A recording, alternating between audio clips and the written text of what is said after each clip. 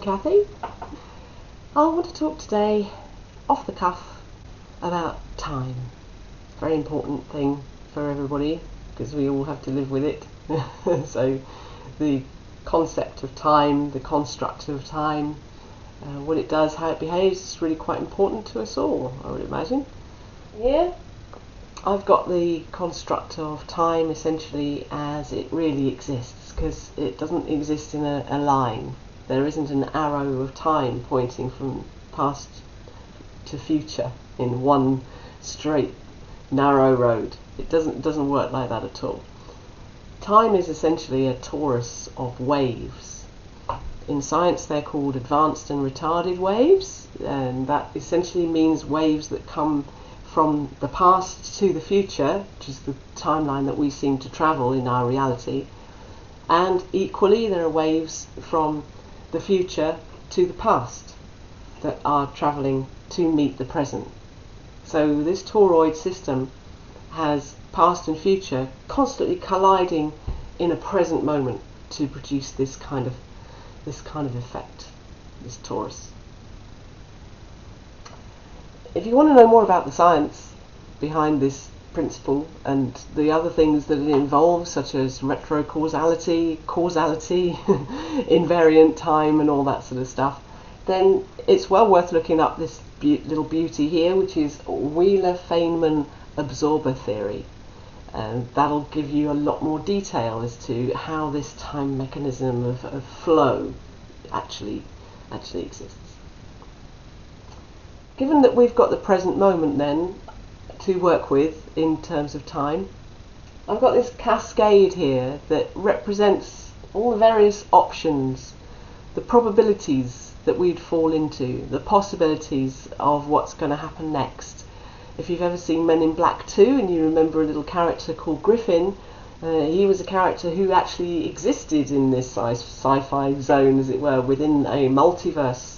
And he could identify which bits of the multiverse he wanted to visit and which bits were coming up next, which was sometimes a bit scary. So that film is great if you want more exposure to the concept of multiverse reality and time invariance. With all these options streaming down from the present moment, from which we can choose, or can we choose which one we're going to actually take in the road of opportunities. We've got to travel through a lot of other fields as well. It's not just the time field itself with these time waves colliding into the present. You've also got all the other fields of reality to contend with coming into the scenery. So let's imagine this is a gravitational wave that obviously we can't detect other than gravitational waves coming in from big mega cosmic explosions like LIGO have been set up to examine and theorize on. But gravity is something that we're all subject to, so there must be a gravitational wave field somewhere, a field with waves in it of some description. Then you've got the EM field, which we do know about, the electromagnetic field. We're very familiar with the wave concepts of being very, very slow and then building up and then getting up to gamma rays right at the end of the spectrum. The weak force field, that's where the neutrinos live. The neutrinos zipping through us at the speed of light and or thereabouts by the billion, trillion, zillion, crammed into every square centimetre of everything that there is. They're just streaming through all the time. The most abundant particle in the universe is the neutrino, and it lives in the weak field predominantly. Then there's the strong field, and that's the area where we are bound together in our particle bits. Every atomic structure is bound together by the strong force, which is holding those gluons and quarks together with the nucleus, with the protons and the neutrons right in the middle. So there's the strong force field that we exist within. So time just zips through this lot and allows us to carry on with our sense of entropy, because it's entropy that makes us feel like time moves in an arrow format. Entropy essentially is our version of decay. When particles come together and then produce other particles, that essentially is what decay is, but we see decay as the aging, the growth and development, and then the dying of something. That's how we view the entropic process. If you get down to this area here, then we've got through all these fields, various kinds, in order to get into our possibility wells, our probability wells, what's going to happen down here. Well, don't forget quantum tunneling. There's a quantum tunnel to be found somewhere from any situation into any other situation, and you can extrapolate a lot of these concepts into daily life if you just think about it. It really isn't rocket science. It's just a straightforward exchange of one analogy to another. So when you think about your own life and the way you're leading it, the amount of time you're spending doing something, don't get caught up in past, future anxiety attacks, because the past and the future are just waves. They're just waves that keep crashing into the present moment. It's what the present moment holds and what you do with that, how you feel about it, where you put that present moment, where you put your energy. They're the things that matter. So the quantum tunnel, then, the quantum tunnel system says that a particle, quite sizable particle sometimes, can burrow its way through the normal constraints of reality as we see it, and find themselves in another space-time somewhere else.